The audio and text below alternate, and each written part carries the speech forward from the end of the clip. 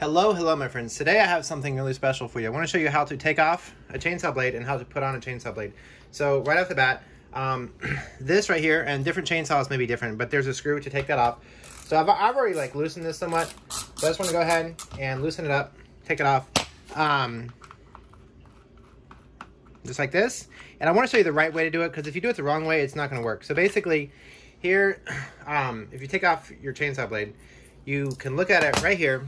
And basically there's a little part that's curved right there. See, this is not really so much curved, and that's a curve. You want that curved part to go forward on the chainsaw blade. If you have it reversed and it goes the wrong way, and so it's like flat and then curved, it's not going to really cut. So you want to make sure it's right there, and then you want to go ahead and install it like so. But it has to be loose enough so that it can install. And then once it's on, then this bolt needs to not, here, I can just show you. Let's go ahead, and this part right here, there's like a little, kind of like a thing there. You gotta go ahead and put this on, and like that, okay? Now I gotta kind of hold it here, or it might fall off. And I wanna go ahead and put this on. And I might show you the old chainsaw blade in a moment. So I wanna go ahead, and then you take this screw on, and you don't really wanna torque it down really, really tight, because I still need to, basically, I still got to go ahead and tighten the chain down. So I want to go ahead and get it like enough to kind of like hold it, but not so much that I can't move the chain. And that's probably too tight. So let's go ahead and back it out a little bit. And then, let's see if I can still move it. See how loose that chain is? So right underneath here, there's like a screw right here.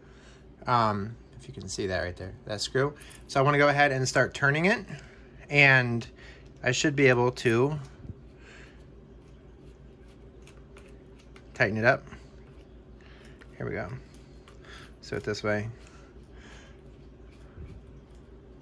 Whoa, hang on.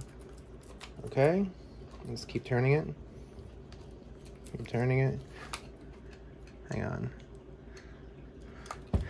If you have it too loose, then what may happen is when you're using the chainsaw, you may have a problem with the chainsaw blade like falling off on you. So basically, they're right there. It's I could probably tighten it a little bit tighter, but you can see it's pretty tight right now.